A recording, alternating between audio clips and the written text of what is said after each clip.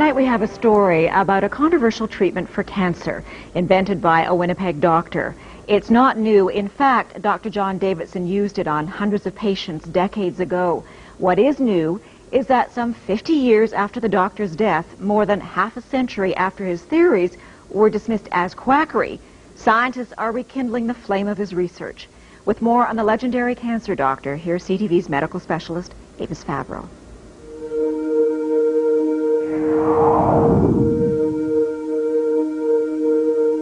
His name was John Ralston Davidson, a respected family doctor in Winnipeg in the early 1900s. A great scientist as well as a great doctor. And this is Leslie Gurney Bishop, now 88, a journalist who documented Dr. Davidson's controversial treatment for cancer.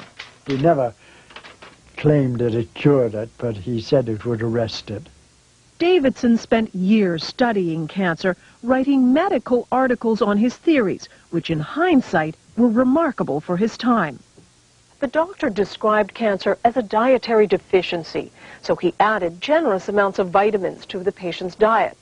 But he also said it was critical to boost the patient's own defenses against cancer, which is why he developed what he called young tissue extract. Davidson took fertilized hen's eggs just 9 days old and produced a powdered extract, which was then injected into patients with various forms of terminal cancer. Like this boy, diagnosed with lymphatic cancer, notes show that with surgery, vitamins, and the extract, he returned to normal health. Over the years, Dr. Davidson treated hundreds of cancer patients. They all said, the ones I interviewed, all said that it had benefited them tremendously. Some said they were cured. Ruth Burke's father was one of Davidson's more famous patients. Harry Leader, the Member of Parliament for Portage-la Prairie, had been diagnosed with terminal bowel cancer by the Mayo Clinic in the U.S. But under Davidson's treatment, he improved. It was controversial scientifically, but that really didn't affect Dad. He believed in it. But Davidson's medical colleagues thought the treatment was useless and repeatedly refused him research money. It's as though they'd been instructed by somebody, well, just tear him up, just tear him up. And they did. Frustrated with the lack of support, Harry Leader, with his own good health as proof, took Davidson's pleas for funding straight to Ottawa in 1944, directly to Prime Minister Mackenzie King. He never wanted any publicity from this. He simply wanted help for this man whom he felt could help humanity. The Prime Minister refused to fund Davidson's work. The doctor died 4 years later. He would die pretty well of a broken heart, if you know what I mean, because he had not been recognized. His cancer treatment thought to have died with him. And for 49 years it was lost, until a twist of fate.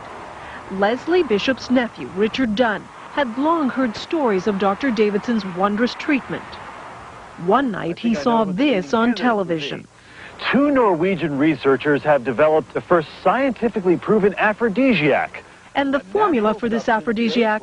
Fertilized hen's eggs, ground into a powder. I thought, my gosh, these people have probably stumbled on young tissue extract, Dr. Davidson's theory and treatment inadvertently. He found the man holding the rights to this libido drug in North America, a Dr. Morton Schulman. Yes, doctor. He has severe Parkinson's and diabetes, and he has a shrewd eye for odd concoctions with possible medicinal properties. This was 50 years ago. They were treated with the same drug, exactly the same as we had purchased from the Norwegians. Schulman read Dr. Davidson's story and enlisted respected scientists to study the possibility that a long-lost Canadian treatment for cancer might be inside his libido pills.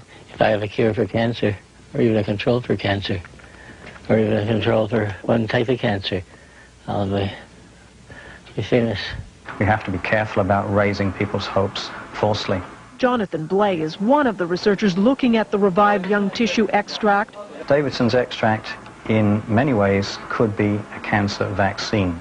There could be things in the extract that promote a response against the cancer. Leslie Bishop, for one, is overjoyed.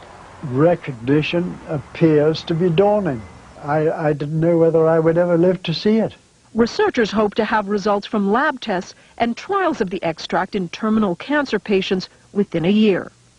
And if there is no anti-cancer effect, then we'll look back and we'll say, well, it's unfortunate, he was well-intentioned, but there was nothing there. But if Dr. Davidson's extract does show the power to combat cancer, this could be not only one of the great human victories in overcoming disease, but it could also be one of the great human tragedies. a tragedy because for the last 50 years, a possible cancer treatment and its pioneer were forgotten. Avis Favreau, CTV News, Toronto. Health Canada has approved the use of the tissue extract on compassionate grounds for cancer patients until results of the study, soon to be underway, are complete.